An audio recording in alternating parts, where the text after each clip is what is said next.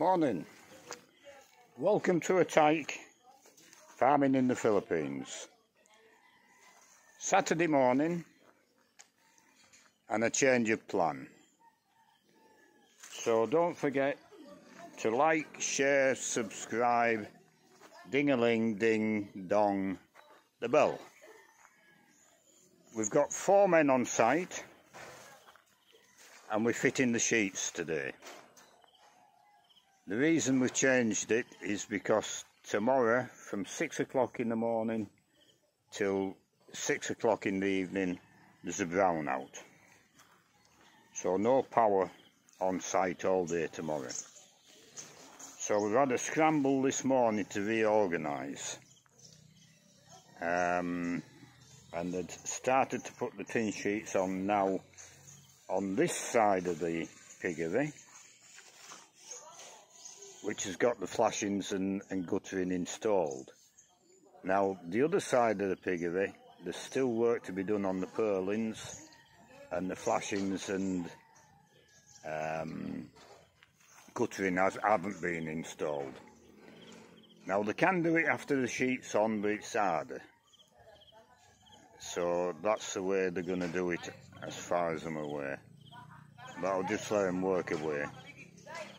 And it'll all turn out all right, I suppose. But you know, changing plans at short notice.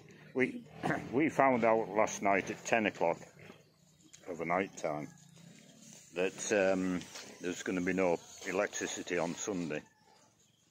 But 10 o'clock at night time for these fellas, they're all asleep. So we couldn't arrange anything last night, so we did all the arranging this morning. But anyway, we'll see how we go. I'll make a couple of videos throughout the day and you can see what progress we make. We've got 5 men on site now, and they're sent away for an extra drill from Rich's house and an adapter for the tech screws to screw them in. So with 3 men on the roof, all 3 have a drill, all 3 are putting screws in.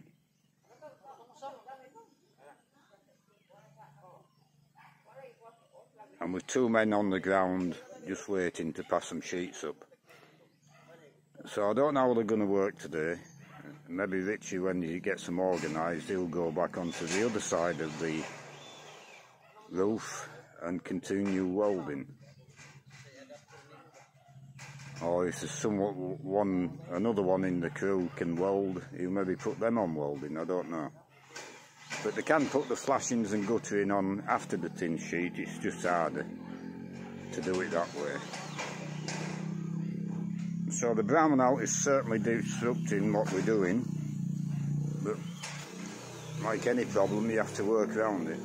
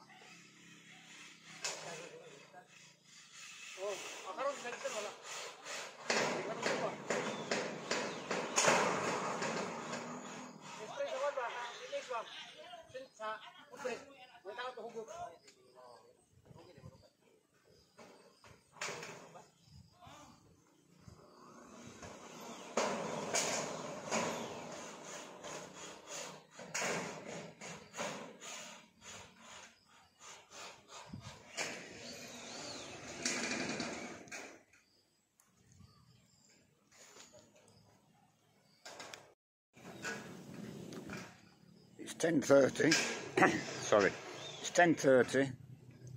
So we're about 2 hours into it now, and they're past the halfway mark on this side.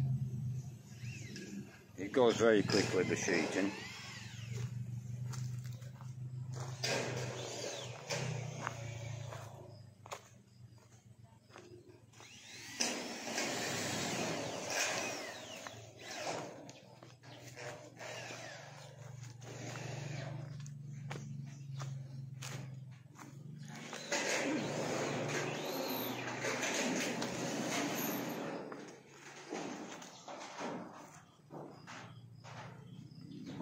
Nice bit of shade under here. I think I'll move my chair down here.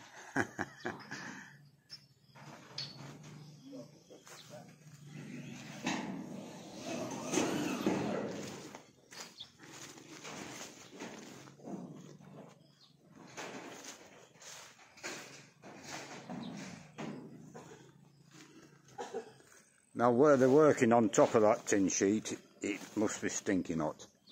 They've all got covered, the head's covered, because it's reflecting the heat, because it's white, which is why I've put white sheeting on, of course. But under here, it's distinctly, it's quite pleasant. It's an awful lot cooler. I thought, well, a white sheeting would make 2 or 3 degrees difference in the temperature in the piggery. No, but it's more than that. It's going to make, I don't know, 6 or 8 degrees difference. It's really cool under here now.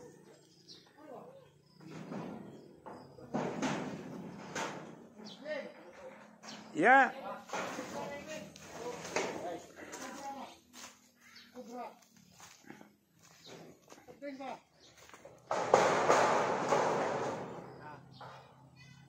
Hah? Mabog na sa kaniyot? Iya, boss. Ya, sa tatotong. Iya, boss. Ha? Gamay. Kuha? Dira?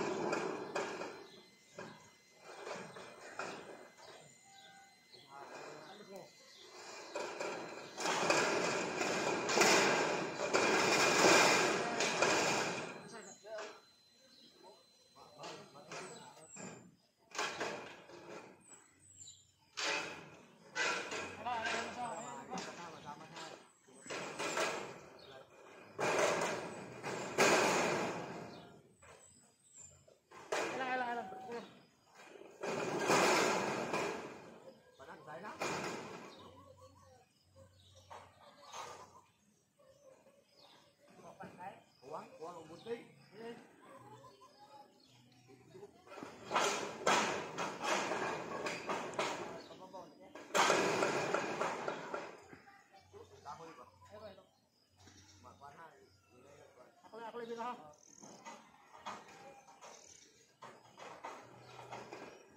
Idot. Oh.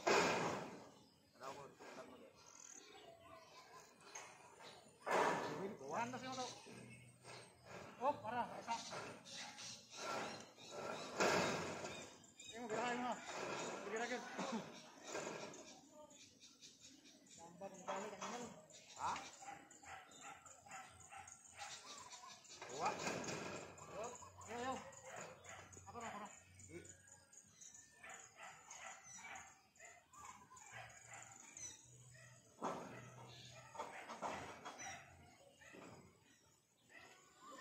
Dos. Okay.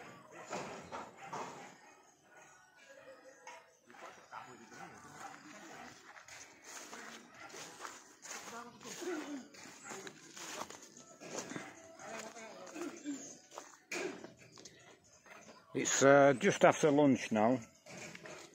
We've had a shower of rain during lunchtime and we lost maybe 3/4 of an hour. Maybe an hour. After they had to wipe the sheets down to get the wet off them. So we're going to be finished this side. The far side they're doing next Sunday. And there's been 3 men digging down the bottom. And that's how they're going to fill the day in, is to dig a bit more. There's 1 sheet left there. Just a 18-inch short, so that'll just overlap onto the other sheets. but this side is nearly finished.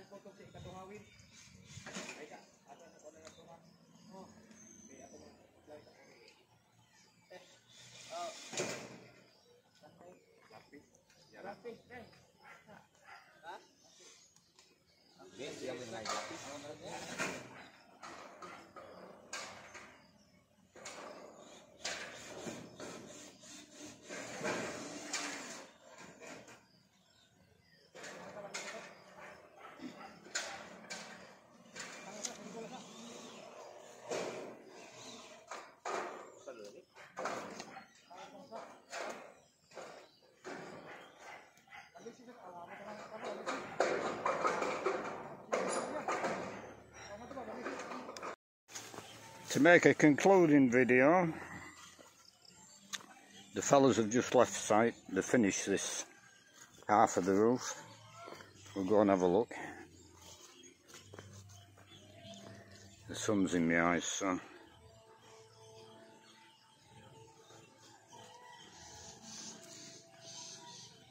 looking quite tidy.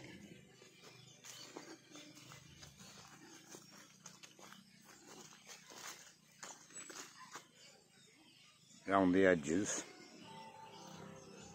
Yeah.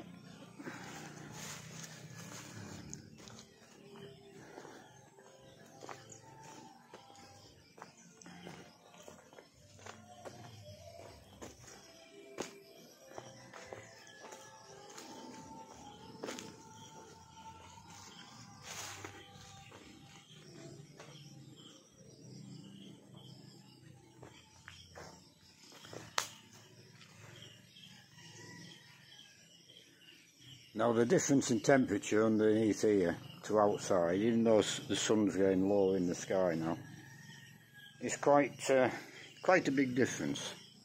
I haven't got a thermometer, so I can't measure it. But the sun is just behind that palm tree, and then it'll set behind the mountain. So I was thinking earlier on, roughly speaking, we're running east to west with this piggery, which is the way you should be running, and then you haven't got the sun on the full length of the piggery all day. Is that right? East to west? No, the sun rises in the east to west, so we're north to south, whichever anyway.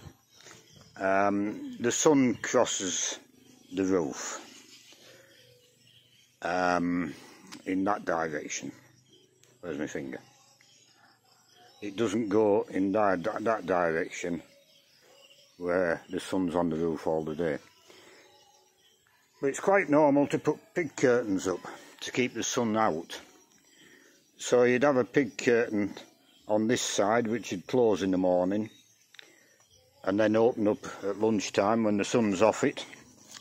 And then a pig curtain that side, which should close in the afternoon to keep the sun out. But the way we're situated here, because we've got that bank and we've got an overhang of a metre or whatever it is, the sun is not getting in this side of the piggery at all. And then in the afternoon,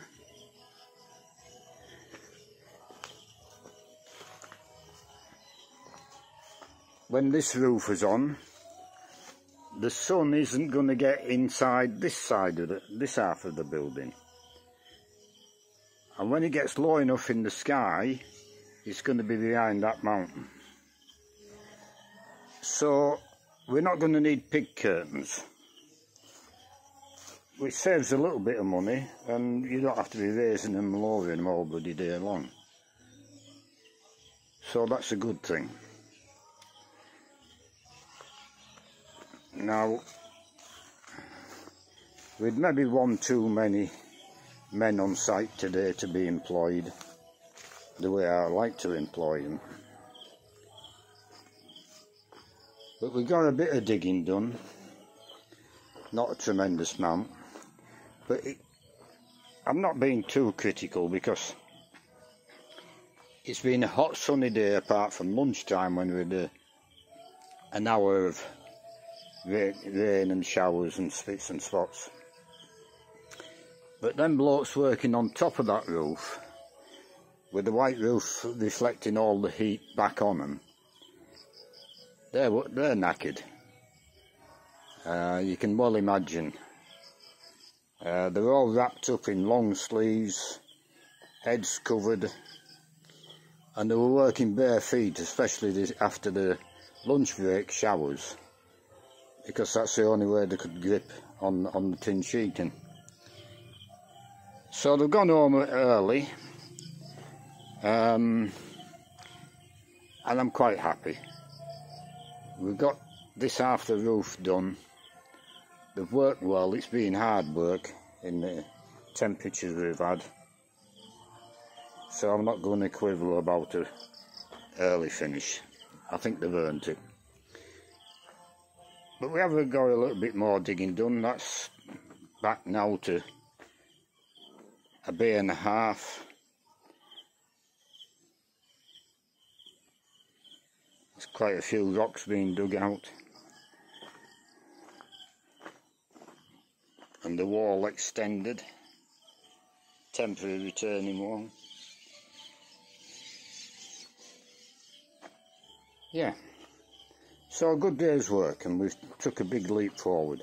Doesn't take long with tin sheeting. Once they get going, a day makes a big difference.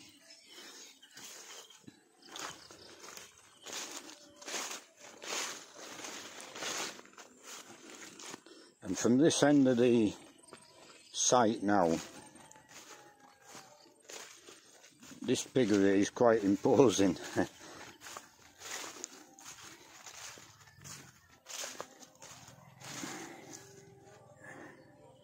It's looking good. Now the piggery I had in Kerrang, that was half as long again, or maybe, well, it was 100 foot anyway, maybe 120 foot long. I never measured it. So it's a fair sized piggery to me, but the piggery I had in Kerrang was considered small. I only had 600 pigs in it. But here, of course, 600 pigs is very big.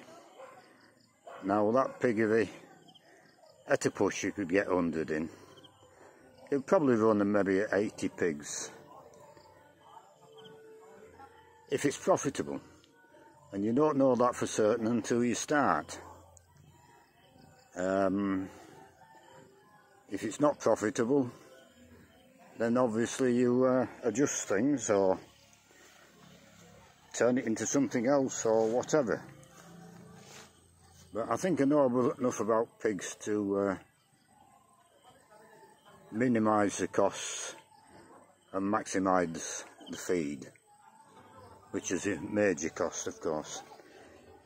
The only thing I'm lacking with at the moment, well, the rest of my life it'll be the same, is because of age I can't do the work I used to do.